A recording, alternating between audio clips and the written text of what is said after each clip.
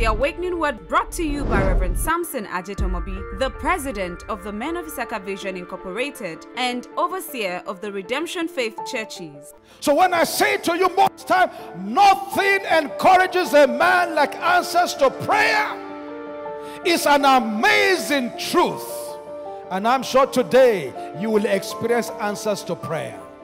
Reverend Ajetomobi is called by God with a mandate to reach the unreached at all cost and reawaken the church to our responsibilities. Every gallows the enemy have set up, by the word of God today, they will go into the same pits. Be blessed. Psalm 67, verse 5 to 7. Let's read. Let the people praise thee, O God. Let all the people, how many people? Let all the people praise thee. Verse 6. Then shall the earth yield her increase, and God, even our own God, shall bless us. Verse 7. God shall bless us, and all the end of the earth shall fear him. May God lift you in a fearful manner. May your increase, your blessing be traceable to God. May men conclude that the Lord has helped you, the Lord has blessed you, and the Lord has established you. What is small and is good in your hand, may they grow great. What is big and is not good in your life, may they drop die. Let the people praise thee, O God. Reasons? Reason number one to praise him is a proof of acknowledging God in your life performance. When you praise him, you demonstrate a proof that God is the proof. You are acknowledging God in your life performance. So if you take God out of me, I am stranded, because there is a limit to human skill. Let the people praise God. Why? In giving him thanks and praising him, you draw attention to God as the source of your strength, because it is what you have that you worship and what you believe in. So when you start praising him, you say, so this is the secret of this man. God is the source of his strength. See the way he's praising God out of order. Some of you, when it's time to praise God, you are still very organized. Let the people praise thee, O God. Why? Number 3, because thanking him or praising him provokes God to do more. Even as human, when a man is so grateful to you and praises you for what you have done, you will like to do more. Let the people praise you, O God. Why? When men praise him, he will not only be provoked to do more, he will become the secure defense of their life. When you praise him, he will become your secure defense. And there's no time we need this defense like now, especially in our nation, where every mistaken sound around you is taken for a gunshot, and fear grips your heart. Have you had a mistaken sound around you and you run without looking back? You don't even ask yourself, where am I running to? You just keep running. That's how insecure our world has been. But when you are a great worshiper, you are a thankful Christian. There are many Christians. So many of them are not thankful. In fact, at times they say to themselves, what did God do? Don't keep company with such people, because sleeping and waking up is enough to thank him. Let the people praise thee, O God. Why? Because thanksgiving or praising God magnifies what God has done and reduces the weight of your challenges. Who is singing? The guy who is yet to pay his bills. But somehow he made a choice to praise him. Magnifying him in praises reduces the weight of your challenges. ASU staff have not been paid. Bills have not been suspended. You still have to pay the bills. The pressure is mounting. You are always thinking of changing ideology and say, can they call up this strike? We're starving. If you choose to praise him, as you praise him, the weight of no salary will become light. In your praise and worship, somebody will supply the bread until the famine is over.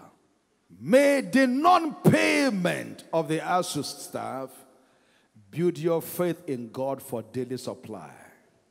Give us this day our daily bread. May this system, this challenge of ASU, force every ASU university lecturer in the house, force you to build faith. For what kind of bread? Daily bread, daily bread, daily bread. If government won't pay monthly salary, God will pay daily salary. Can you trust him to that point? That's what praising him does. It magnifies God. It shows God's power to do what systems cannot do. Let the people praise you, O God, implies that you are praising him or thanking him to attract to God. To attract to God personal attention. Who is there dancing like that? What is he dancing for? How come he's dismissing everything around him? God says, okay, is it not me you are dancing to? Is it not me you are praising? I will give you personal attention. Anybody in need of personal attention here? Praise him. Praise him. Let the people praise you, O God. Let them praise you. Why? Praising him compels more human helpers as instructed by God. When you are praising him, somebody think about you, and a telephone call can make a difference. A time of greeting can make a difference. It can just change everything. Now, it's not that person. That person is being compelled by God to do you good. You've done him no service. The only service you have done is a service of praising God. Is that okay? And then God says, since you are praising me, and I know your state, he now speaks to somebody. That's the way it works. As a product of a life full of praises. Let the people praise you, O God. Let them praise you. Let them give thanks to me. It said, then the earth shall bring forth. Did you read that? When you give him praise, your land will not be barren. Your business will not dry up. So if anybody is despising your present state, tell them, give me some time. Because the earth, which you labor upon, will no longer be barren. Even though you look like we need to pay you to say amen, but your land will not be barren. Let the people praise you, O God. Then the earth will give forth our fruit. The earth will submit to you, and then you will be blessed. And people will say that God has blessed you. By the grace of God, men will testify. praising him whichever way you can. A beautiful case study for me is the man David. Oh, may we be like him. Nehemiah 12:46 make a reference to David. For in the days of David and Asaph of old, there were chief of the singers and songs of praise and thanksgiving were rendered to God.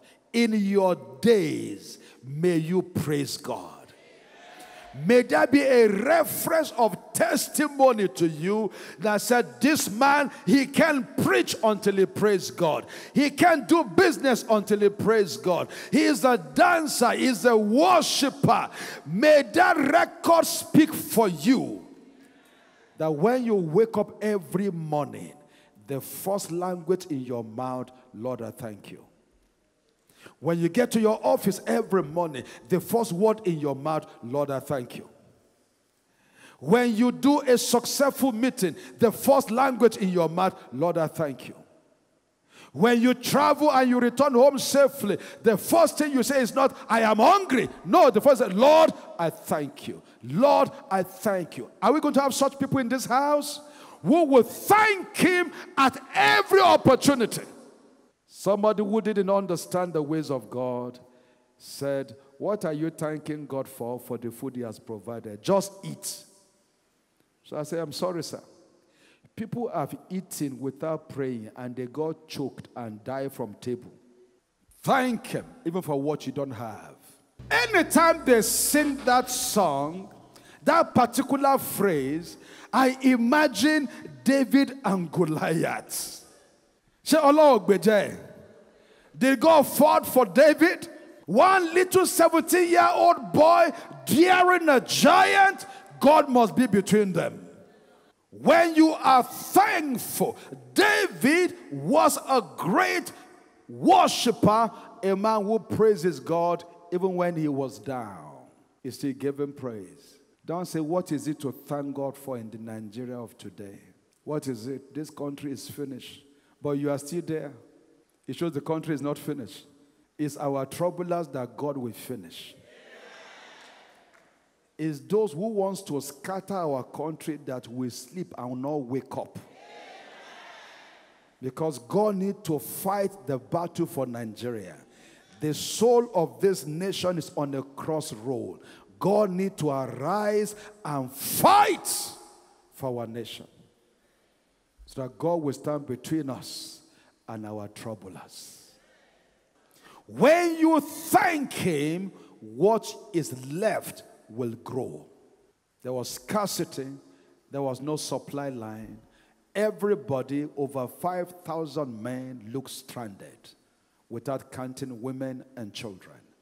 But there was something little, not sufficient, something little, not sufficient, something little, not sufficient, 5 loaves and 2 fishes. Jesus took it and gave thanks. He didn't give complaint. He gave thanks. He didn't give complaint. He gave thanks. He didn't give complaint. May you learn to thank God for the little available. That is the secret to multiply it. He gave thanks. He didn't give complaint. It didn't say, how do you survive with this? That was not it. He gave thanks. He didn't give complaint. And he handed it over to his disciples and said, we have thanked God over this little bread. We have thanked God over these 2 fishes. Serve the brethren. Thank God. Thomas was not allowed to talk. It will have stopped the faith process. There are too many things God has started with you. You have killed midway with your mouth. Your mouth, your mouth. Very great move God has started. Saying, what is this compared to other people? Once you compare yourself with other people, you become a foolish person.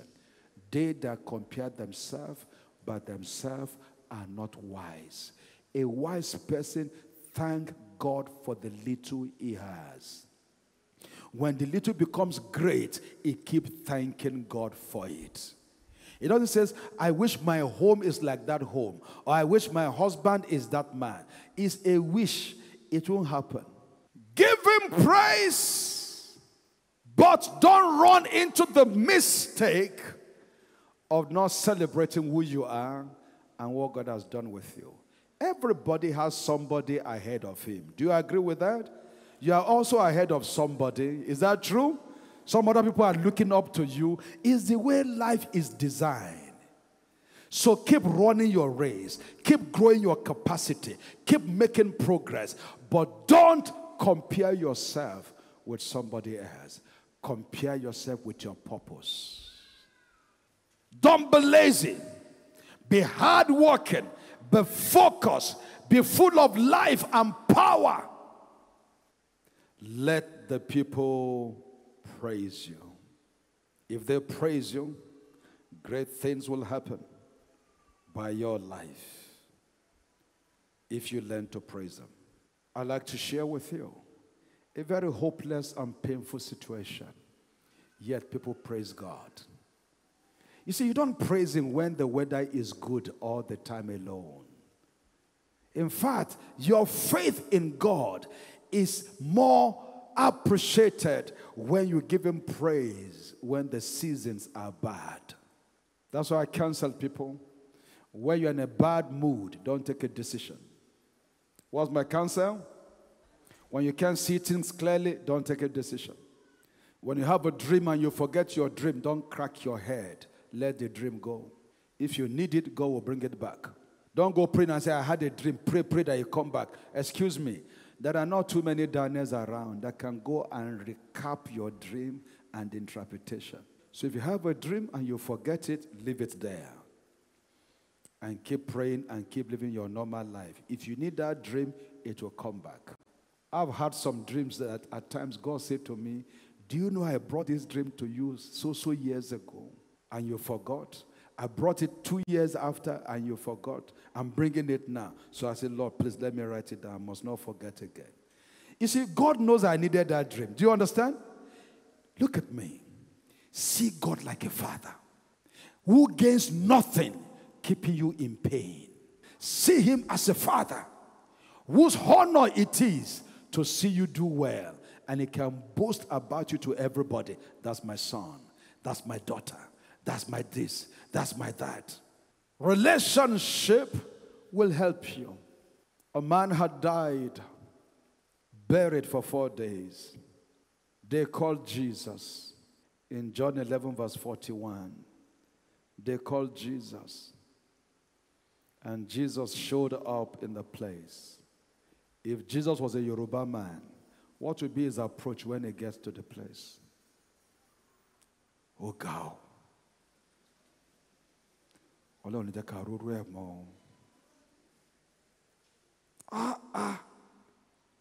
Now, wow. This life in no balance. It was one English I had recently. I've been saying it now. I asked the guy, what do you mean? He said, think too now, look at it. Is it balanced? Your own life will be balanced. Jesus, in a very bad, mourning, painful circumstances, stood before the grave and said, Lord, I thank you. Wow. No wonder God couldn't hold back. When you are thankful and you give him praise, you commit him, because God is attracted to grateful people. I don't know your pains. I don't know what looks like dying around you. Give God praise today. Give him thanksgiving today. Dance before him as though that death situation is no longer there. And you will find out that God will undertake for you. He turns things around. What have I preached to you today? Let the people praise you, O God. Let them praise you. Then the earth will bring forth. So I began to share with you from the beginning, when you praise God, you draw attention to God as the source of your strength. Did you see that in your note? Number 2, thanking Him and praising Him provoke God to do more.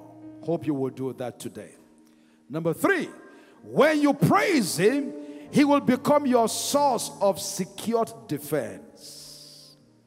I'm telling you, nowhere is safe all over the world, not just Nigeria, but He will be your defense. I didn't hear you. He will be your defense. Praising God magnifies what God has done and reduces the weight of your challenges. So true. You are thanking God to attract what? Personal attention through God. Wow. It compels more human helpers as instructed by God, not as lobbied by you. Is that okay? As instructed by God. It compels more human helpers as instructed by God.